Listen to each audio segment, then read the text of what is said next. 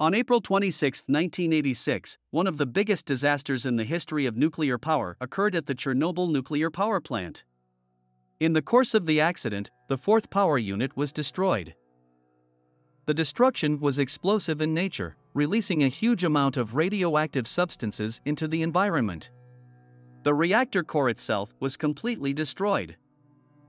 In contrast to Hiroshima and Nagasaki, the disaster at Chernobyl resembled the effect of a dirty bomb exploded, with a powerful radioactive contamination as a lethal factor. The burning reactor formed a cloud that scattered radioactive materials over a huge area. It was mostly iodine and cesium nuclides. About 120,000 local residents were evacuated from the affected area. More than 500,000 people took part in elimination of consequences of the catastrophe. Hundreds of thousands of people died from the consequences of the accident at the Chernobyl nuclear power plant. The exact figure has not yet been established. The government of the Soviet Union set the task, in addition to the operational work, to eliminate the radioactive release from the emergency reactor as soon as possible. Designers, scientists, and designers to develop an isolation structure on the fourth unit of the Chernobyl nuclear power plant to block the deadly ionizing radiation. Scientists in the field of nuclear facility design and construction understood that an emergency power unit needed to be covered with concrete, soil, or heavy material shields through which ionizing radiation could not enter the environment. The joint brainchild was named the sheltering object. Later, the isolation structure was given the unofficial name of sarcophagus. First of all, the developers of the project had to study the level of radiation fields in the area of the destroyed reactor. For this work, several engineering revival vehicles were prepared, on which additional lead shielding against radiation was installed. On May 31, one of the vehicles went to the emergency fourth power unit. The crew understood, if something happened and the car stalled, pulling it out would be very problematic.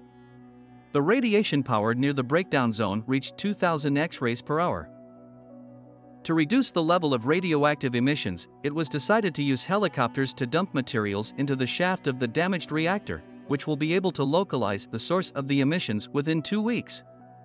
15,000 tons of lead, marble chips, sand and dolomite were dropped on the destroyed power unit. Even then, engineers had concerns that the lower structure of the emergency power unit might not be able to withstand the additional load from materials dropped from helicopters.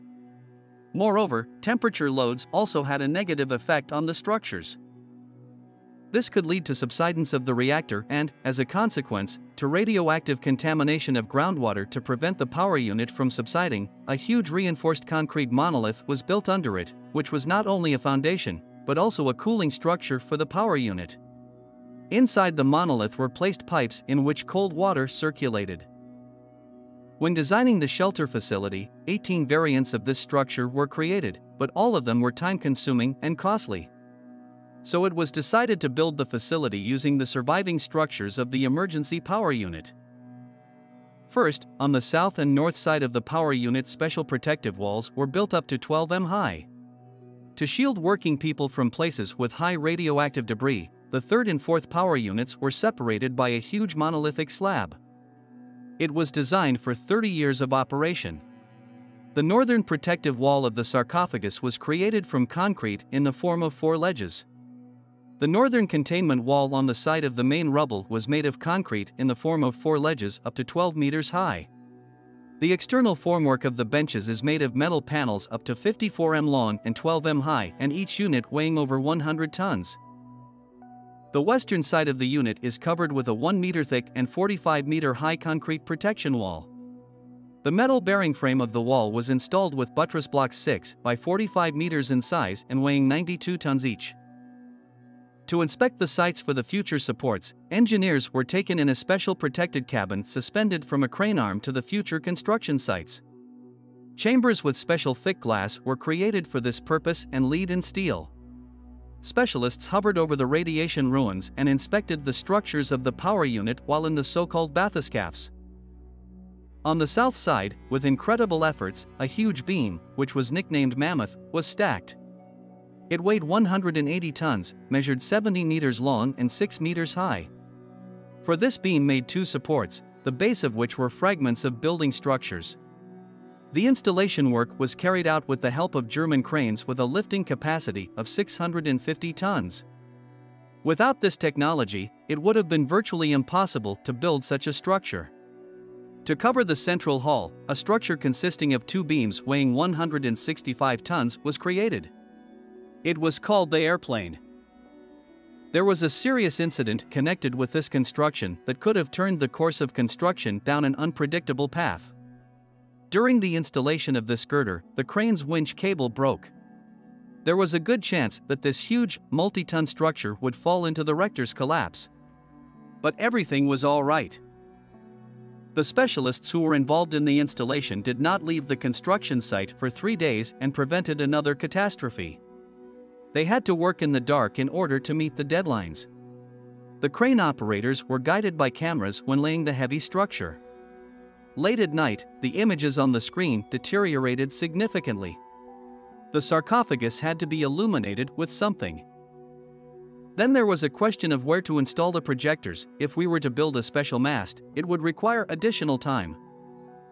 They would also clutter up the construction site, and if they were placed farther away, the lighting would not be as effective.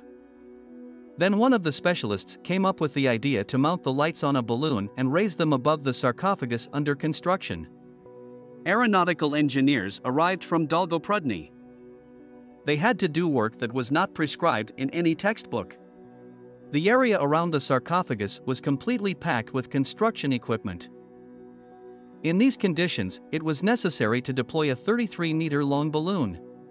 In addition, the weather was windy. The balloon had to be lifted to a height of only 150 meters. This was the lowest possible lifting height. In addition, the atmospheric turbulence was disturbed by the high construction. Nevertheless, not on the first attempt, but still the balloon was lifted into the air. The builders nicknamed this celestial structure Lustra. During the work one could often hear, "Guys, turn the chandelier a little to the left, it's dark there, I can't see." When the work came to an end, the envelope of the balloon was buried. By November 1986, the sarcophagus was completely built. It took 400,000 cubic meters of concrete and 7,000 tons of metal to build. 90,000 people were involved in the grandiose construction. When the construction was coming to an end, many people couldn't hold back their tears. One thing was on people's minds: at last we had shut up that damned radioactive volcano. I thank you for watching. Your support is very important to me. Your comments and thumbs up motivate me to release new videos on interesting topics. Subscribe and turn on notifications. See you in the new videos.